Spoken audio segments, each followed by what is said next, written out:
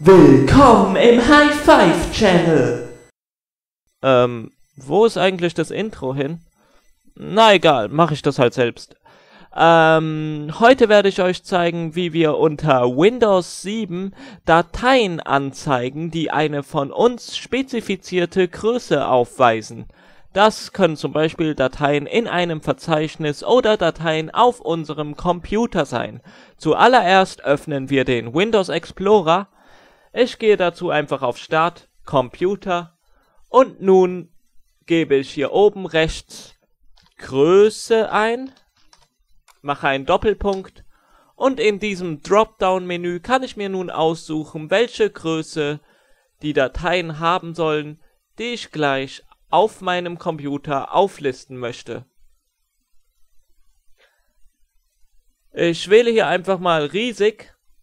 Nun werden mir nur Dateien angezeigt, die größer sind als 128 MB. Das ist eine sehr nette Funktion, sie geht allerdings noch ein kleines bisschen weiter. Hinter Größe kann ich nämlich auch einfach eine fixe Dateigröße aufschreiben. Zum Beispiel 20 MB. Nun werden mir Dateien auf meinem Computer angezeigt, die möglichst 20 MB groß sind. So wie es aussieht, zeigt mir Windows hier nur Dateien an, die leicht unter den 20 MB liegen. Ich probiere es einfach mal aus. 21 MB. Und jetzt bekomme ich Dateien angezeigt, die bis zu 21 MB groß sind. Nach der Dateigröße absteigend sortiert.